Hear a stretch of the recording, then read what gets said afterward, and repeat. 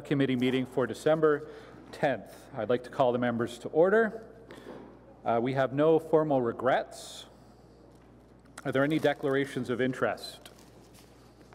None today. Confirmation of minutes from Tuesday, November 12th. Are the minutes for the meeting confirmed? Carried? Thank you. Okay, we have three reports today, I believe. The first one is designation of the Standard Bread Company Bakery at 951 Gladstone Avenue under Part 4 of the Ontario Heritage Act. I want to remind anyone in the gallery today that if anyone wishes to speak on any of our items, you can sign up at the front. And after the presentation, we'll have an opportunity for comments if there are any. We have Leslie Collins making a presentation today. Leslie, we'll hand it over to you. Good morning, Mr. Chair, members of the committee. As you just heard, this report is recommending the designation of the Standard Bread Company Bakery at 951 Gladstone Avenue under Part 4 of the Ontario Heritage Act. Just by means of a bit of background, I'll start by saying that I'm very happy to have this in front of the committee today. This is my longest running file at the City of Ottawa. It's been on my desk for 9 years. In January 2010, we received the original request to designate this property from the Hintonburg Community Association. Shortly after we received that request, the property was sold to a different property owner than is the current owner. And the Hintonburg Community Association requested that we put the application on hold pending redevelopment plans for the site. And so they were working with the former property owner on that. In November 2018, the Hintonburg Community Association reactivated their request to designate after redevelopment plans were submitted by the current property owner, Trinity Developments. And throughout this time, the city has always said that and always encouraged the retention of this building and its incorporation into any future development of the site. So the property is located at 951 Gladstone Avenue, which is on the north side of Gladstone, just west of the O train tracks. It extends west to Loretta, but the building under consideration for designation is the one here at the corner. You can see with the star. The Standard Bread Company Bakery was constructed in 1924, purpose-built as a commercial bakery for the Standard Bread Company, which was a local bakery that opened shortly before the end of the First World War. It served as a bakery until the late 1960s and then had various uses and was vacant for a period of time until the Enriched Bread Artists Co-op rented the abandoned industrial building in the early 1990s. The building is a 3-story building with a 4-story tower and a high basement. It's constructed of reinforced concrete, clad in brick and pebble dash stucco. The brick was painted white at some point in the past and the stucco was added. We're not sure of the timing. The photo on the left shows the building prior to some storm damage that occurred in 2011 that required the removal of the parapet at the top of the building and the enclosing of 2 windows. The photo on the right shows you the building as it looks today. The proposed redevelopment of this site that you'll see later on in this presentation does include retention of this building. This is the photo on the left shows you the rear facade, and the photo on the right is the west facade, which is connected to a small strip mall, which were the former loading docks for the factory.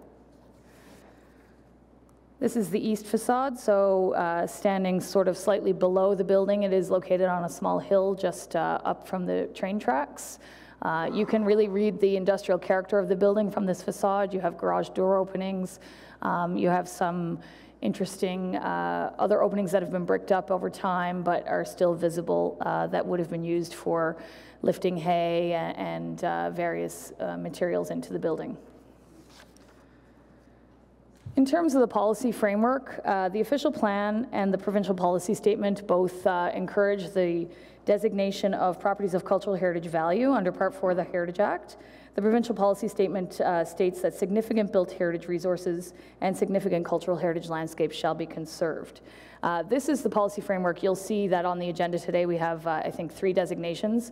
Rather than have my colleagues repeat this again, this is the same policy framework for all designations under the Ontario Heritage Act.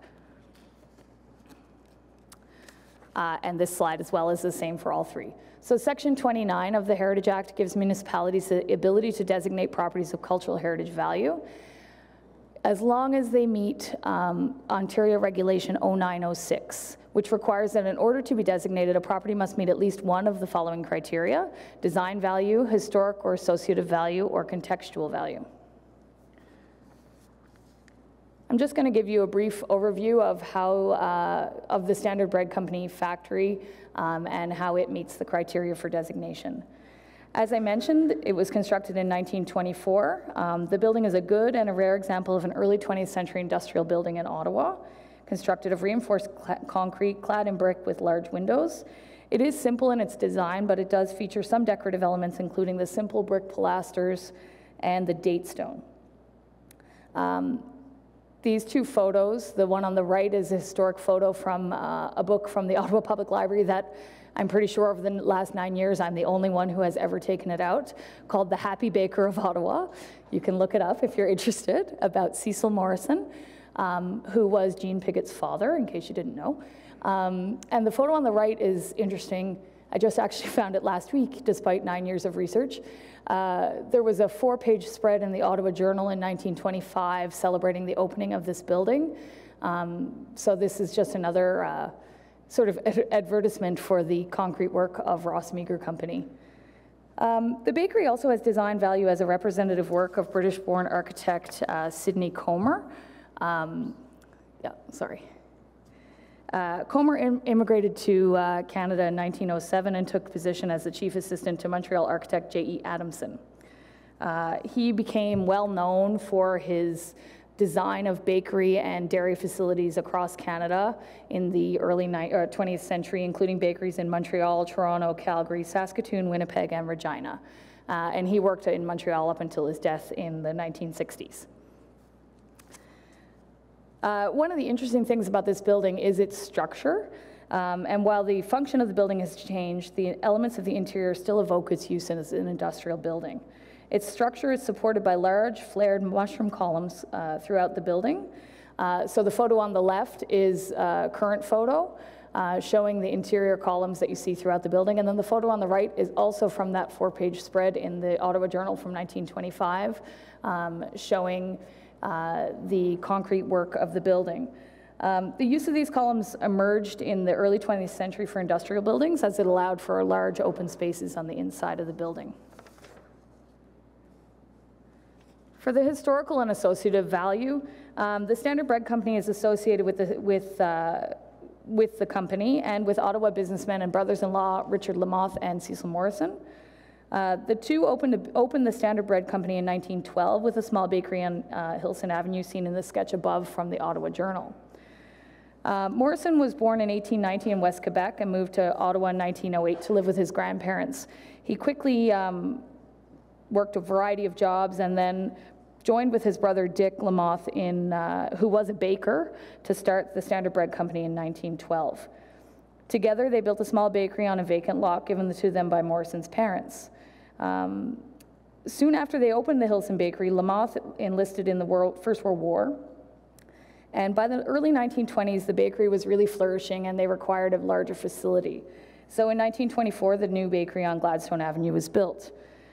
Bread was baked and sold from the warehouse building and delivered around Ottawa by horse and cart. You can see here Old Bill, who was the first horse owned by the Standard Bread Company. The horse and wagons were housed in the adjacent stables, which still exist on the site. However, they've been extremely altered and are not proposed for designation through this application. I briefly mentioned Sidney Comer. This is just to show you an image of him, and that we've been joking around the office that he had an ad in the paper calling himself the Bake-architect, because he was well known for designing bakeries. And again, this is just another historic photo showing the large sign which would have been visible from the railway tracks. That's okay. The contextual value of the building lies in it being an important reminder of the former industrial character of this part of Hintonburg, which was known as Bayswater. The bakery is a landmark in the neighborhood for its location at the top of a small hill adjacent to the railway tracks.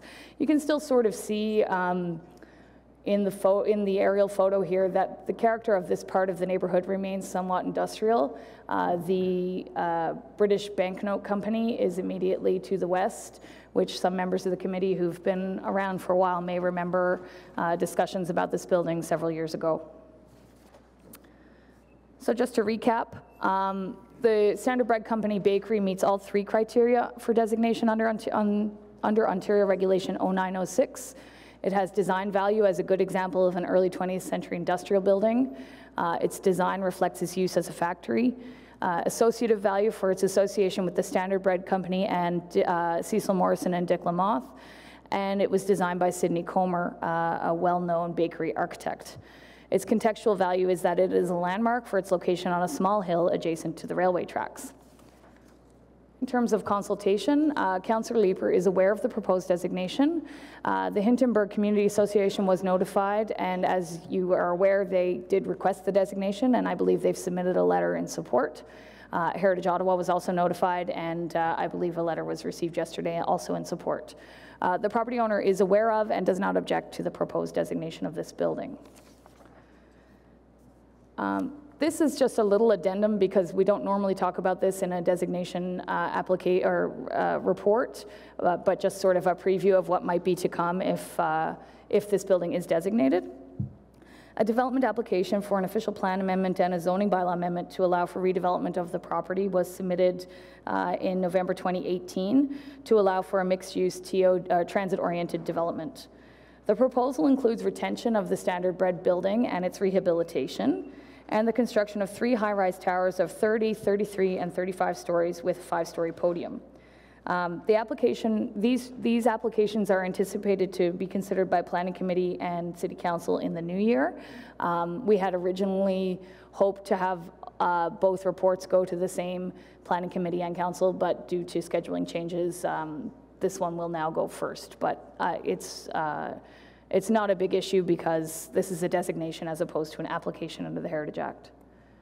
Just give you another quick view of the proposed development. So you can see the building on the building has been rehabilitated. They're proposing to remove the white paint, reinstate the parapet, and some other alterations to the building. And then in terms of next steps, the recommendation to designate would be considered at Planning Committee in January. And then if the property is designated by City Council, an application to alter under the Ontario Heritage Act would be considered by Built Heritage Subcommittee during the site plan control process. So you would see this proposal again in terms of the specific alterations to the building, and we would be seeking your views on that. So that's it for me. We are recommending designation of this building under Part 4 of the Heritage Act. Thank you, Leslie. That was an excellent presentation. Delegations. Linda Hode, do you want to start us off? On behalf of the Hintonburg Community Association, we have received a letter, but I think we should hear it directly from you. Thank you very much. Excuse me, and good morning. Yes, it has been a long time since we first requested designation of this building, and we're convinced by the owner that they would let us know if any change was about to occur, and then we could go forward with the designation. Unfortunately, they didn't follow through. So a new owner acquired it and is proposing the development that you see before you. So we reinstated our request. And we are obviously in full support.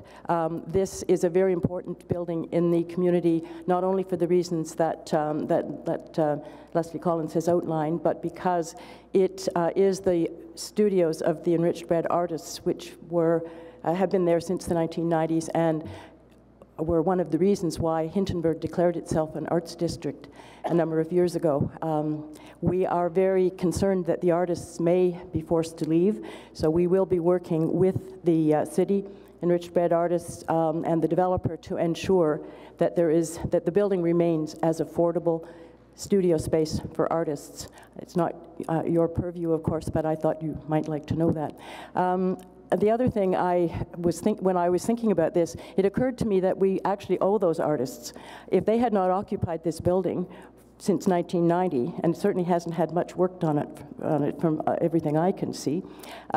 This building might have been subject to demolition by neglect or possibly demolition. So I think we need to be grateful to them for maintaining this building in a productive use for this many years. And I also wanted to thank Leslie and her colleagues, or whoever prepared this report. I had done some preliminary research on this building before submitting the request. I was absolutely amazed at what she was able to find out, even if it did take 9 or 10 years.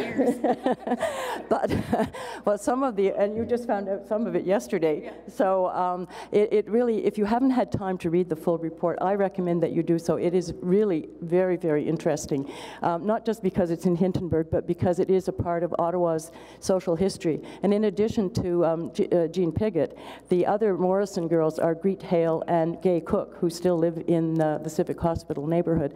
So it has a real background in Ottawa's history. So I urge you to designate it, although I'm sure you will. Thank you.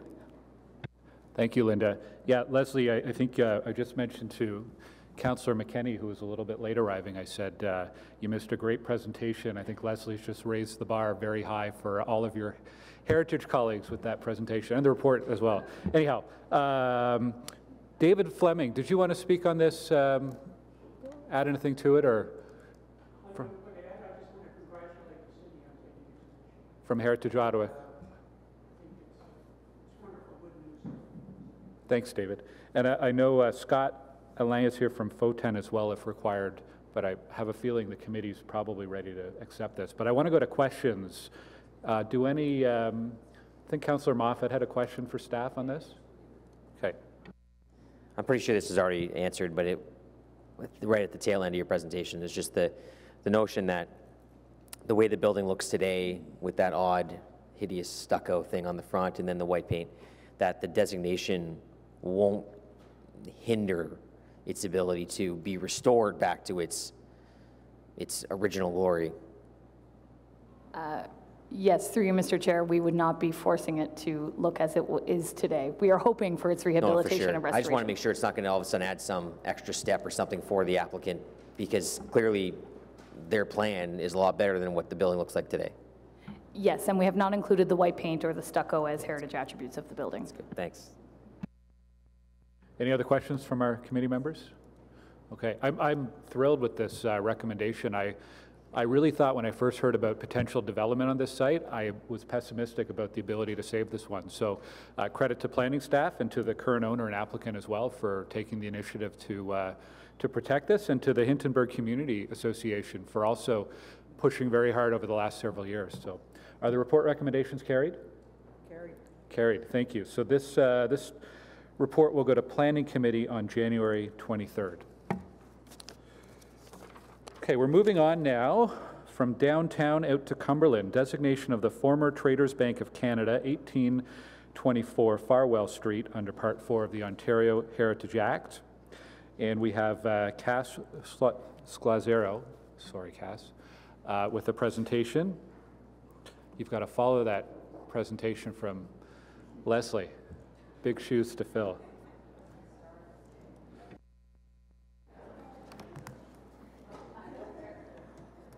That's right. To be fair, Leslie had 9 years to come up with that. Thank you, Chair. This is also my longest designation report because it is my first one. So it's taken about 3 months. Good morning. This report being presented today recommends the designation of the former Traders Bank building at 1824 Farwell Street in Vars under Part 4 of the Ontario Heritage Act. The building was constructed in 1910 by the Traders Bank of Canada. It became a Royal Bank branch in 1912 and was converted to a residence in the 1950s. For those of you who don't know where Vars is, it's located in the rural east side of the city, in the south part of the former Cumberland Township, southeast of Cumberland Springs, almost at the border of the city. The property is located on the south side of Farwell Street, between Buckland Road to the west and Sous-comité Walk to the east. The former Canada Atlantic Railway line runs parallel to Farwell Street, just north of Farwell. So these photos show the front and side elevations of the building. 1824 Farwell Street is a two-story building. It's clad in red brick with a raised parged foundation and a flat roof that slopes toward the rear. The three-bay front facade features evenly spaced windows and window and door openings and a small concrete porch. The eastern facade features a trio of windows on the main and second floor, and the western facade features a single window with a flat arch. It was likely a later addition.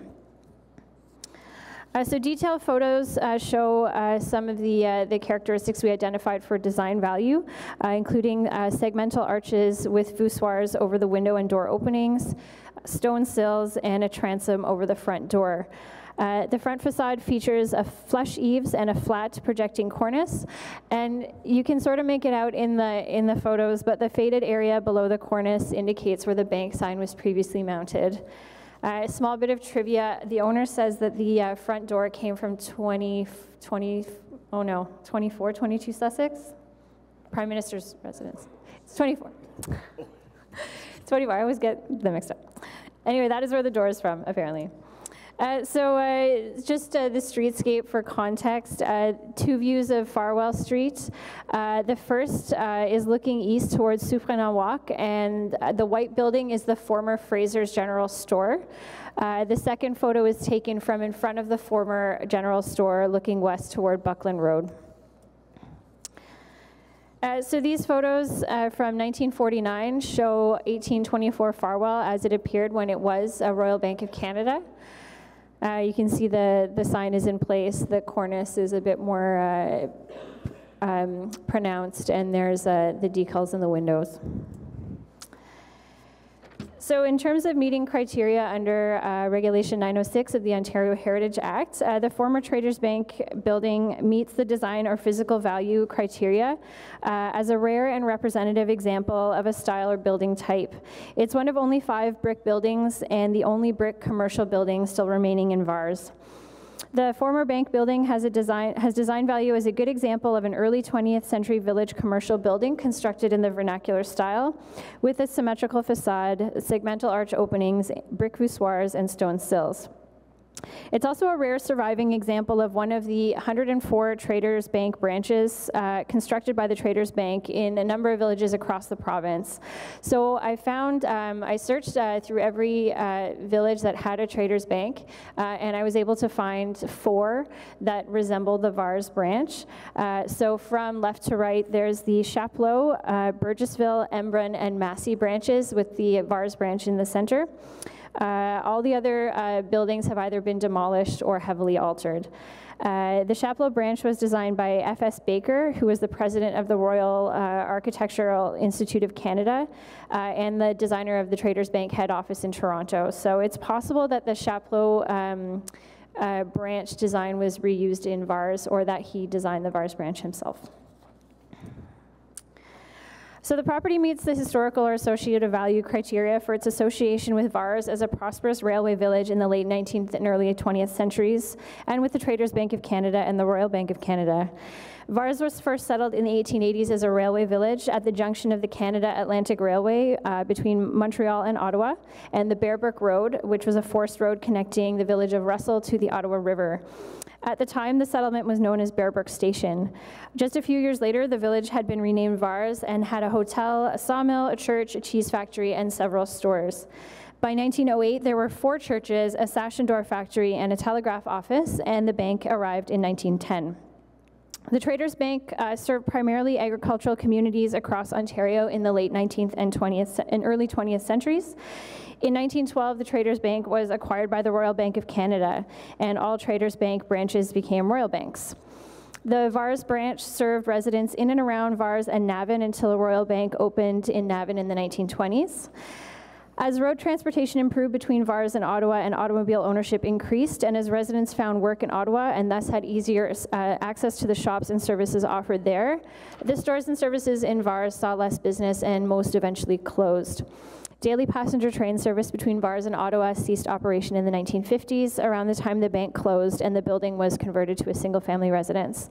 And our photos show the property as it appeared in 1934, and again, you can see the Fraser's General Store in the background behind it. And then we have a streetscape looking north on Buckland Road from the hotel toward the many shops that once existed in Vars around 1909. So 1824 Farwell meets criteria for contextual value because of its historical connection to its surroundings. The building is one of few remaining former commercial buildings in Vars, all of which have also since been converted to residences.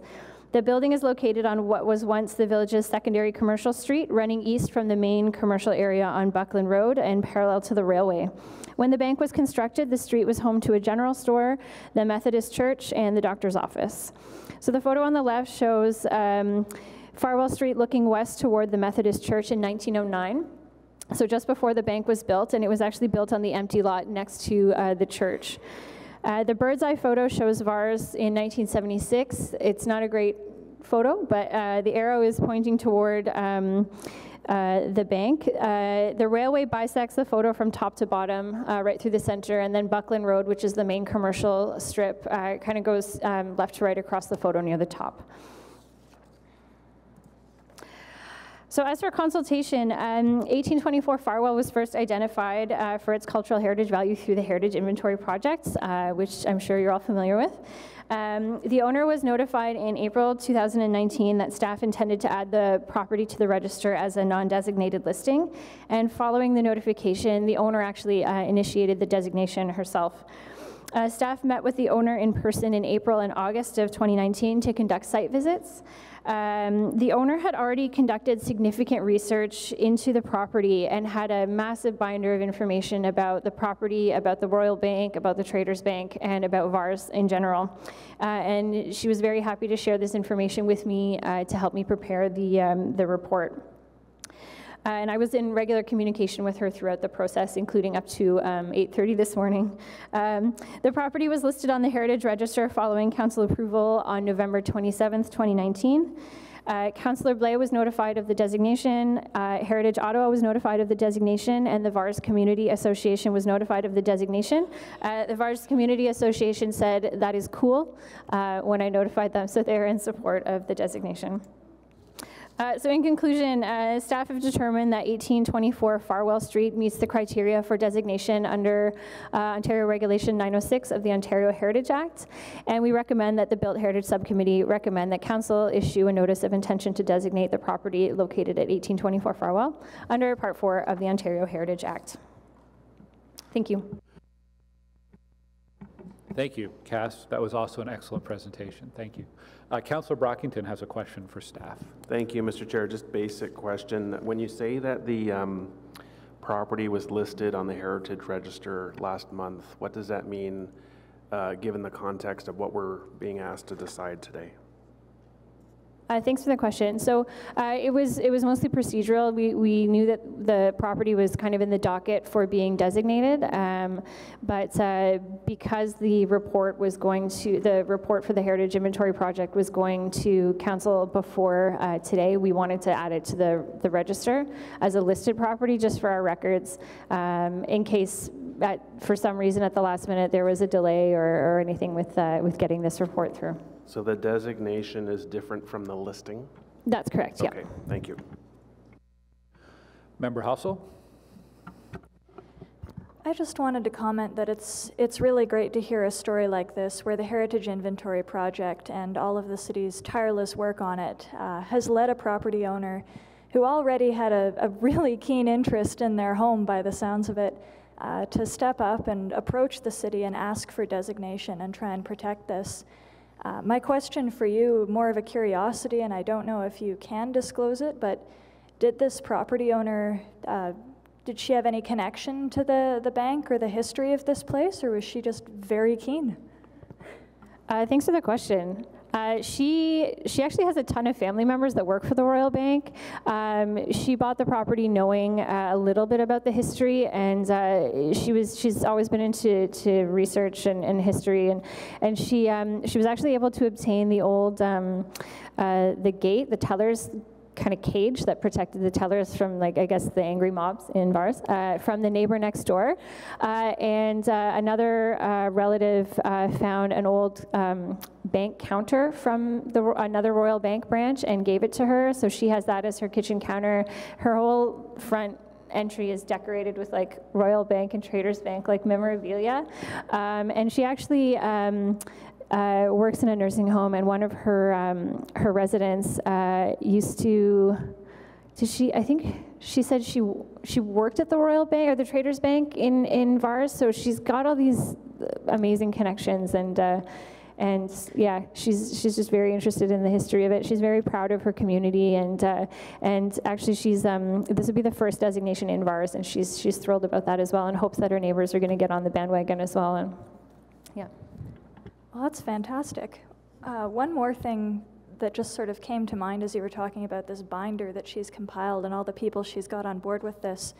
I don't know if the City of Ottawa Archives is in the habit of collecting material relating to designated properties, but maybe if you have the time amid all your fantastic presentations, if this is the sort of thing they're looking for, it may be worth dropping a line to the property owner. Yeah, I think she's happy to share. I know a lot of the things she received came from the Royal Bank archives, and they are less forthcoming with their material, but it's possible that if we keep it internal with the city that we can share that with the archives, but that's a great suggestion. Thanks. Any other questions from members? All right. We did get a letter on file, correspondence on file from Heritage Ottawa. And I wanted to highlight this at some point today. We have 3 reports recommending designation, and they all come proactively. They all come from the owners. And in at least this case, it was also, there was a relation to the inventory project. But the letter from David Fleming, who's here, just highlights how Heritage Ottawa has been advocating the city, and I think a lot of us here council and committee members have as well, to be more proactive in our approach to heritage.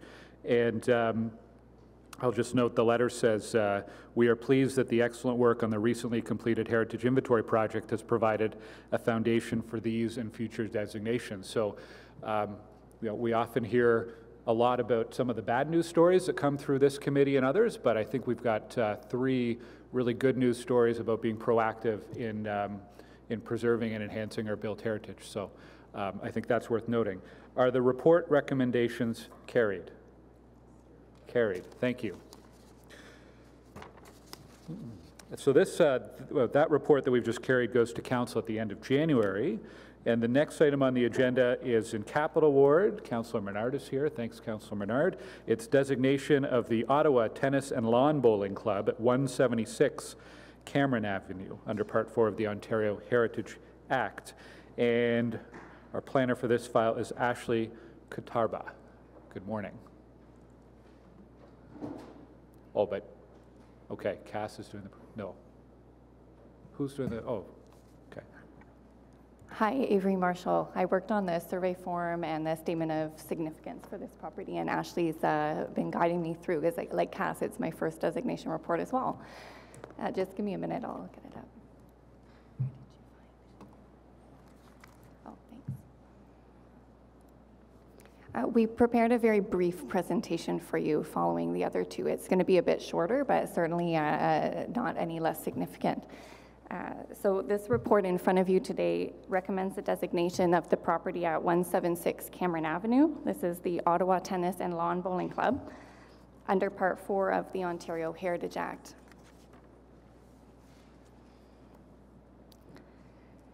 The property is located on the south side of Cameron Avenue in Old Ottawa South. The property rears onto the Rideau River, and you can see in the photos, just to provide some additional context, there's an aerial view on the right, and it shows the clubhouse, tennis courts, volleyball courts, and an outdoor swimming pool.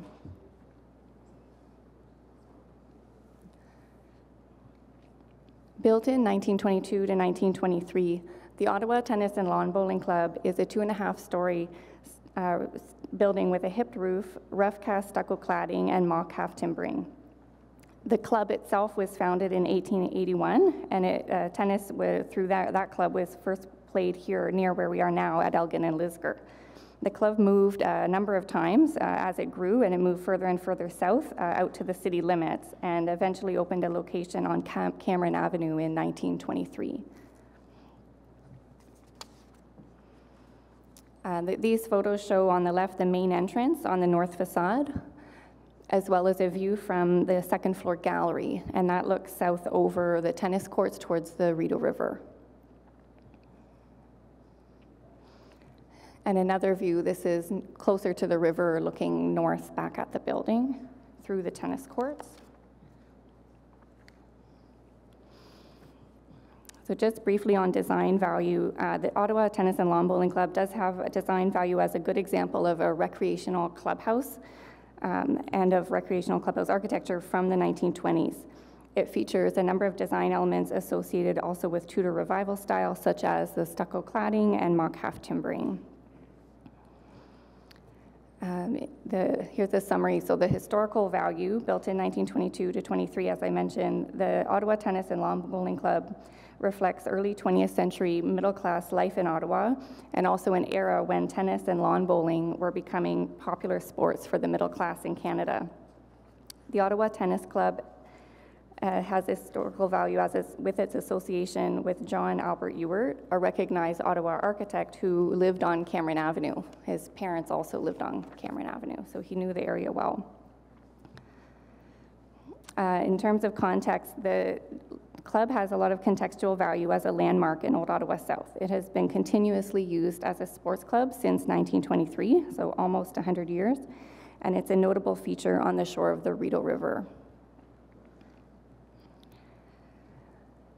So as with the last report, this property actually was identified also through the Heritage Inventory Project through its, one of its earliest reports back in 2017 for Old Ottawa South and East. And since that time, the property owner has come forward and asked for the property to be designated. So the club requested its designation, and recently its board met on it, and the board is supportive. Ward Councillor Menard, who's here, is aware of the recommendations and is supportive, and also Heritage Ottawa was notified of the designation. In conclusion, the building at 176 Cameron Avenue meets all three criteria: design, history, and context of Ontario Regulation 906, and our department recommends issuance of a notice of intent to designate under Part 4 of the Ontario Heritage Act. Whoops, thank you very much. I'm going to start with Councillor Menard. Thanks very much, Chair. Appreciate that. Thank you for the presentation. The plan at this site in the future is to look at doing some renovations to the building. How will designation affect some of those plans? Most of them are on the interior of it, but will that affect any of the plans for renovation? Thank you, Councillor. The plans, as the club has notified us of, are to do renovations. You're correct, mostly interior. The exterior is being included in designation only. No interior elements are being included. So only if they're touching the exterior, which I think they'll be doing, maybe some window changes or restoration work, will be required to have a heritage permit for those types of work. So anything inside will not be included in that. Okay, that's great. In terms of the property itself, the surrounding lands, how will the designation affect those lands, the green space that's there? The whole parcel will be designated as part of this proposal here, and any changes to, if they want to construct any other outbuildings or take something else down, they do have some sort of sheds that would need to be passed through us, and we'd look at that to see whether permits are required. Okay, great. Thank you so much. Appreciate your work. Thank you, Councillor Menard. Councillor Brockington. Thank you, Chair. Do you know why the owners requested this designation? Yes, I do. Actually, they have also applied for another grant through the federal government called the, the Building Communities Through Arts and Heritage Legacy Fund. They're hoping to be successful in getting, I think, $500,000 from the federal government for their restoration plans. And in order to help support their application, it was recommended by the government to apply for designation under the Ontario Heritage Act to help support and improve their chances of getting this grant. Okay, so that makes sense. And just to Councillor Menard's last question, given the amount of land, you said the entire perimeter is being designated. If they want to make some modifications to the actual tennis court, swimming pool, does that also have to come through you? We would certainly look at it and determine whether the change is appropriate and whether a permit would be required for such work. So even though the main clubhouse building is the driver behind the designation, anything that they want to change on the outside has to come through the city? That's correct. Okay, yeah. Thank you. Yeah. Should note too, this report will be presented to council tomorrow, and part of that reason is to allow the property owner, in this case, to complete their application to the federal government for that grant, I believe. So we've agreed to move a little quicker in terms of rising this to council. Member Podolsky. My only disappointment in the report was that it was so short. As a tennis player, I was expecting the next hour to hear a full history of the Ottawa Lawn Tennis Club, but I'll try to withhold my disappointment in that. I just wanted to add my voice to what the chair has said about the designations that have come forward this morning from 3 property owners that have voluntarily come forward to designate the property. And I think that's a very good news story. And I just wanted to say that I will obviously support this designation. And I guess because the whole property is designated, that means that the courts will be perfectly maintained because there won't be any demolition by neglect. And Member Halsall. Yes, I think it's fantastic that we've had 3 applications come forward this morning, and I won't repeat all of the praise that the chair and Member Podolsky and the rest of us have already said. I'm curious, though, is the city keeping track of requests that have come forward as a result of the Heritage Inventory Project? It might be sort of interesting to keep tabs on what changes we've seen in citizen requests and procedure. It could be useful down the road. You know your shop better than I do, of course, so perhaps you're already doing that. It would be nice to see in the reports on occasion as well, though, just as a nice reminder for us.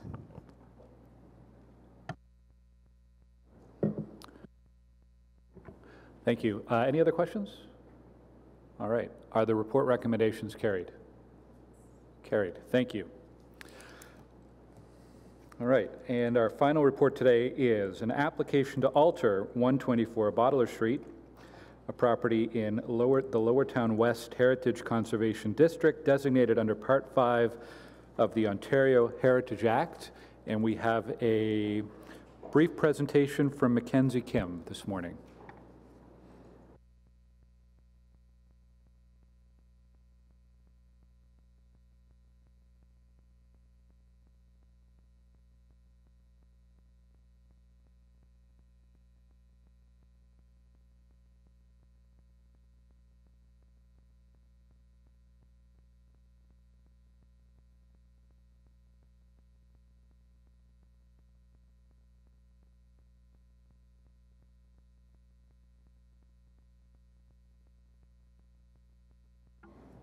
Okay, good morning.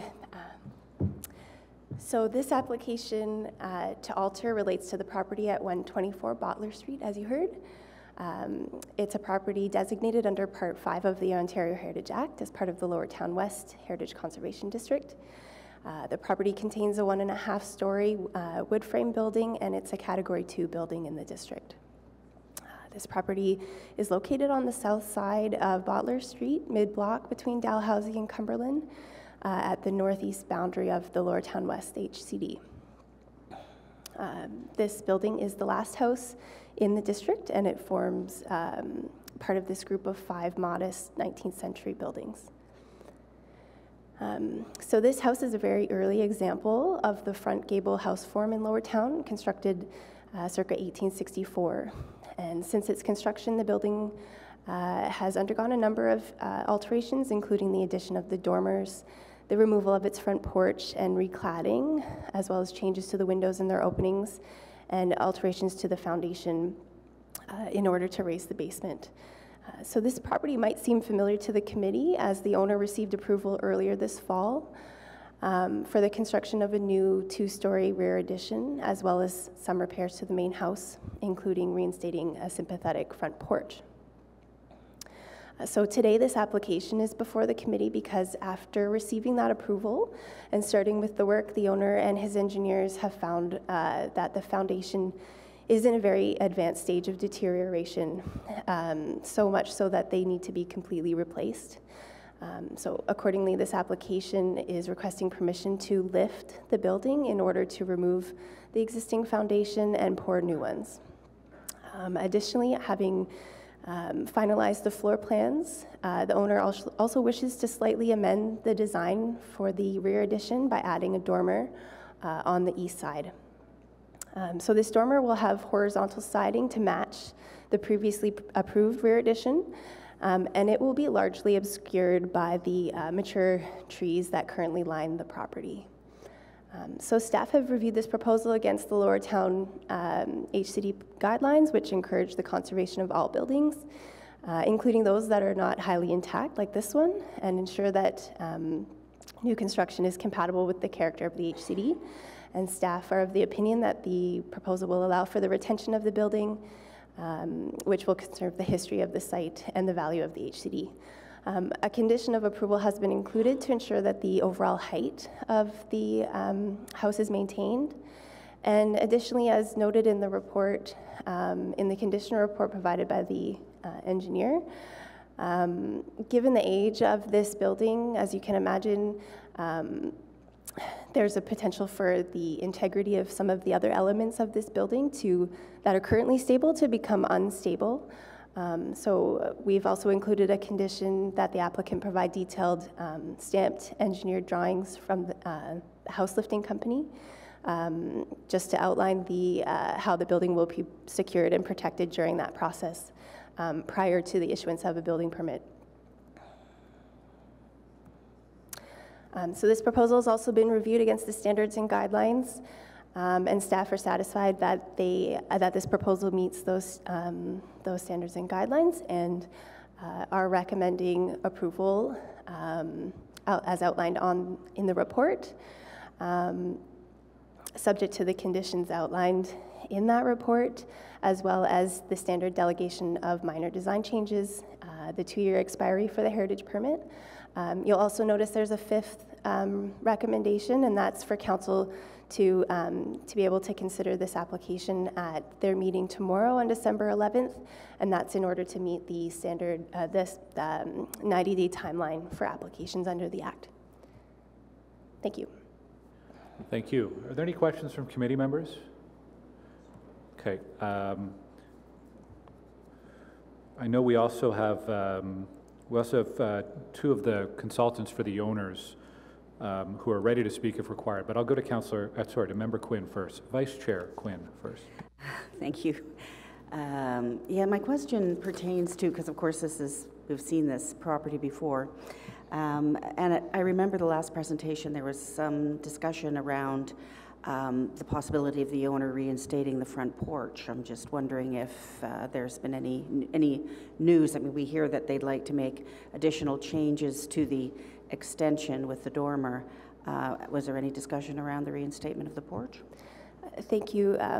We have been discussing the front porch, and I think it's still, we're still working out some of the details. There's some issues with some of the encroachments, but I think we're close and working with the other city departments on that.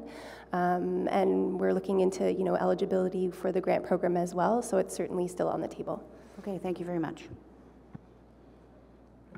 Councillor Brockington. Thank you, Mr. Chair. I certainly understand the logic behind the staff's recommendation, and I have no issues with that. I just want to make sure that before staff agrees to make this recommendation, that you go through all of the reports regarding the foundation, everything that their engineers have provided. The City of Ottawa reviews that before you make a recommendation. Is that correct?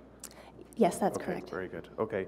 I think, as I said, as staff argues that, we could refuse this and the building ends up further decaying or self-collapsing that we're trying to preserve as much as we can. So given what is being proposed, I'm supportive of what's before us.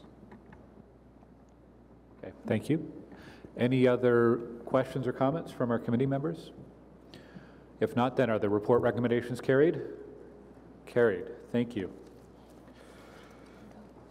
So this rises to council tomorrow, and we have no in-camera items. Information previously distributed, we have a summary of designation refusals from 2019, and we have received the memo by email, and it's been listed on the agenda as well. Any notices of motion for consideration at a subsequent meeting? Okay, and any inquiries for staff? Member Podolsky. It's not so much an inquiry to staff, but it's to draw attention to the report on refusals. I think that is worthwhile for all members of the Built Heritage Subcommittee to carefully read the report, and also members of council and the public and community groups. I think it's important that this process was initiated by the Built Heritage Subcommittee to periodically get a report on refusals, because I think what it shows is that the heritage staff and community groups and Built Heritage Subcommittee are not zealots that will designate everything from 1880 and on, and that the process of evaluation has a certain credibility because the identification of certain properties that were proposed for designation, like the 4 listed here, have been deemed by staff being not worthy of designation, the merits of which probably could be debated, but I think that it's always important to pause for a moment and realize that there is a scrupulous process that is undertaken to evaluate, and some properties, although on the face of it might look like they deserve to be designated, don't make the cut when you apply the criteria. So I think I just wanted to comment on that to draw the committee's attention to this process, which shows the work that's being done in the background, and it's not all what some people might think as being a committee that will designate anything that moves. Thank you. Okay, thank you. There's no other business today, so on adjournment, is the motion carried? Carried. We are adjourned. Next meeting is January 14th, 2020. Thanks, everybody. And don't forget to go put on hold at the library the Happy Baker of Ottawa. Be a lot of holds on that after today's meeting. Take care.